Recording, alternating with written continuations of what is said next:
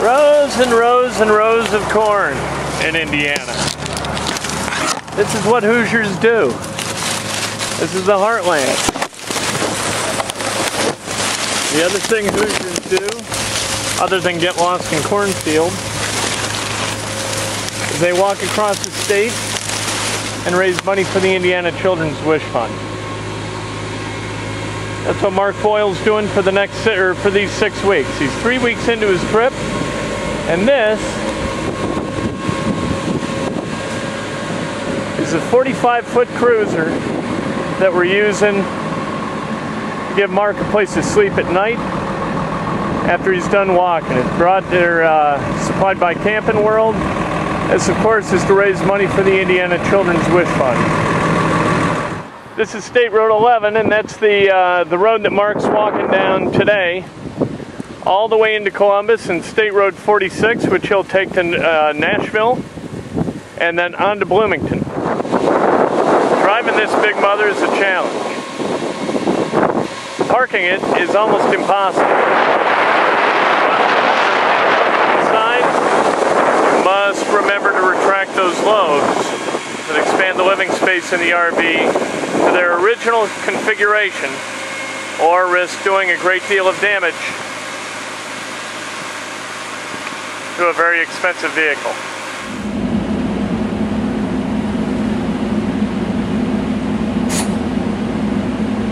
And here's how we operate this deal. Okey doke. And we're moving.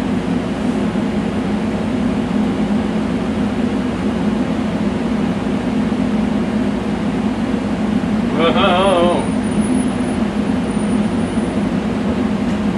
Big school bus. So this is Mark Boyle's RV. I'm driving for the week. Not a bad gig. I gotta confess I don't know what I'm doing, and I'm actually terrified that people don't need special licenses to operate these things. I don't know who made that decision, but I'm a pretty good driver. And I would recommend that the legislature look at that in the next session as a matter of first interest. Because this is not, you know what, it doesn't look easy, and it's not easy. And here we come upon Mr. Boyle. There he is, moving along at a steady 4-mile-an-hour clip, avoiding all traffic.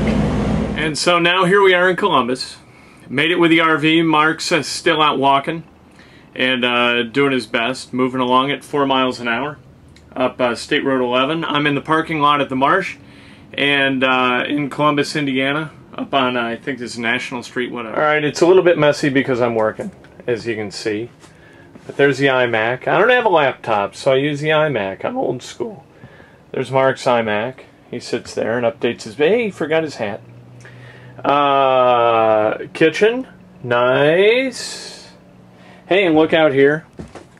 Show you. There's the Marsh. That's where we're going to pick up some box lunches. And Marsh is taking very good care of Mark on this trip and providing with food, which I'll show you because I know this is fascinating.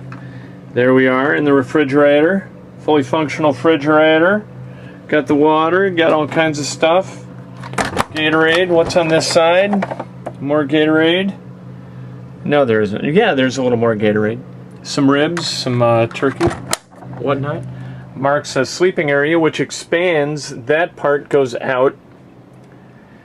We won't do that now. And there's Mark's dressing area.